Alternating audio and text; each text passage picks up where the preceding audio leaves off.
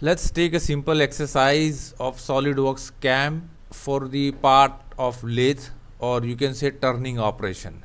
So let's create first part. So front plane, sketch. Now I'm going to create one path. So activate line tool, and let's try to create one part. Exit. Now let's define 125, 25, 18.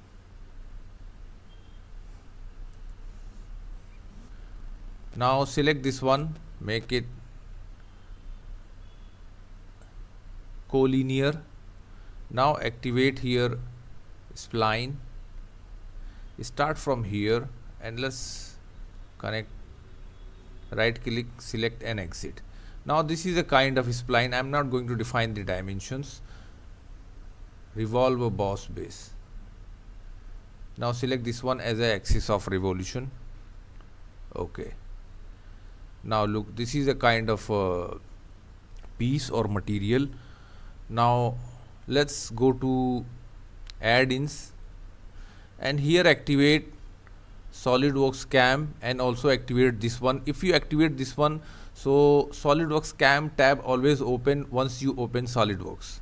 So I am always going to off whenever we need, we can do it. Say okay. Now right click on any tabs, go to tabs and activate SolidWorks CAM feature. Okay. Now here you can start from this way, or you just drag, and we have here, see, feature CAM feature tree. The second one is SolidWorks CAM operation tree, and the third one, it's tool tree. So let's start first, define the machine, what kind of operation we are going to do. So I am going to define machine. Now here this option, machine options, pop up.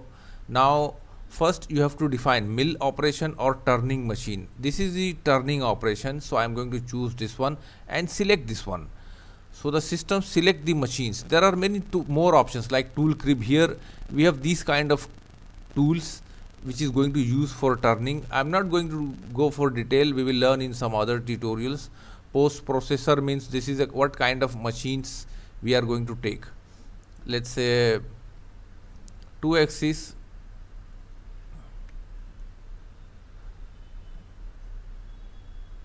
Fanuc. Okay, let's say okay. Now second thing, we need to define coordinate system. So click this. Now here method, either choose SolidWorks or either choose defined. Now look, X and Z direction, tool coming from X direction. So and here you will see Z is in this direction. So system recognize and define the tool.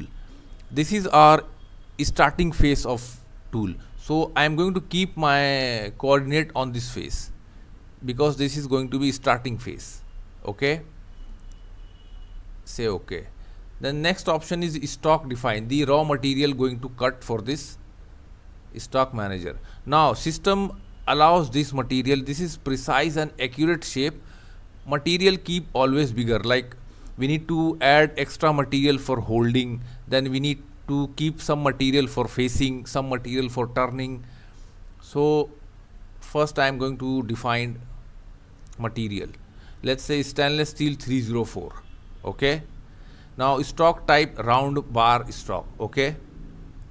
We will learn in some other tutorial. This is solid. This is going to be solid, not core. Okay. Now we need to add some more material here. So I am going to add here back face of stock. Let's say 40 millimeter extra material. If I am going to click, you will see here 40 millimeter going to extend, and at the start also I am going to add 5 millimeter. Look, the 5 millimeter material going to add this, and for thickness also we need to increase. So for this I am going to increase diameter. See, this is outside diameter. Let's increase 5 millimeter, 55. click outside and see material thickness going to add. So material going to remove from all side and going to cut or trim from this side. Okay, now this is also defined. Now let's do setup, turn setup. Now here system by default took the axis, so we don't need to do anything, simply choose yes. Okay, now first thing, this is a automatic feature. This SolidWorks CAM always recognize features automatically. So first option is extract machinable feature, means which feature going to need machining. Select OK. Now see, there are three features. There are three features going to use for this. The first one you will see going to facing. Second one is going to this, you will see the blue line. This is going to roughing, and the third one is cut off. This is going to parting tool. Okay. Now we have to define the operation, what kind of operations going with this. So generate operation plan. Now here see, first is face roughing. Face roughing means this one going to face rough. Now here see, there is a rough operation, finish operation. In finishing you will get accuracy, and there are different tools going to use. See, these are the diamond cutters. Now then there is a turning operation, turn roughing operation for this, then finish operation for this, and the last one is cutting operation, parting tool operation for this. Now we already defined the operation plan. Now we have to define the tool path for this operation. So here select generate tool path. Now look, those blue lines converted into black means the path already generated. If you select any operation, you will see the tool going to start from here, and these are the paths is going to follow. See, these are the paths going to follow, cutting path. If you select the second operation, third operation, see, going to start from here, then come down here, then from here to here. There are multiple paths going to establish, follow. And the last one is cutting, parting tool. You start from here going down. Okay, so now let's simulate this operation and let's see how the things going to work. So here choose simulate tool path. Now this is your stock hold by lathe. Now here I am going to keep speed minimum. Now display options, here you have to define what kind of things you want to see here. So if you want to see something like this, then you can also you can define many things, like if you want to see tool post, stock with everything, you can simply define full. I don't want this, I need this operations. Even fixture shaded, tool holder also shaded with edge, then shaded with display, then stock also translucent display. See,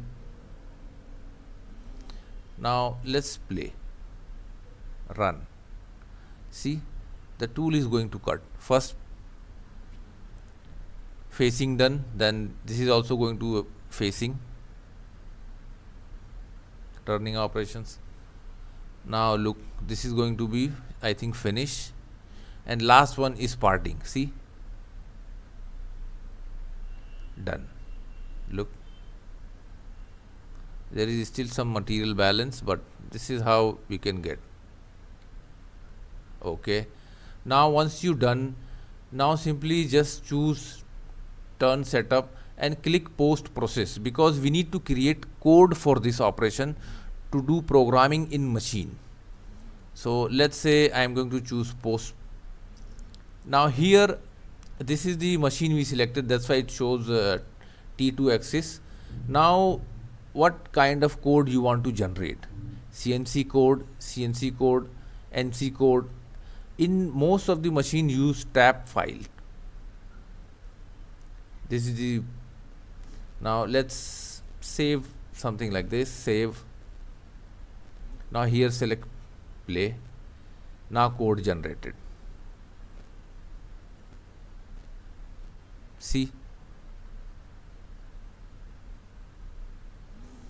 these MC codes are generated. These code going to use for the programming in CNC machines.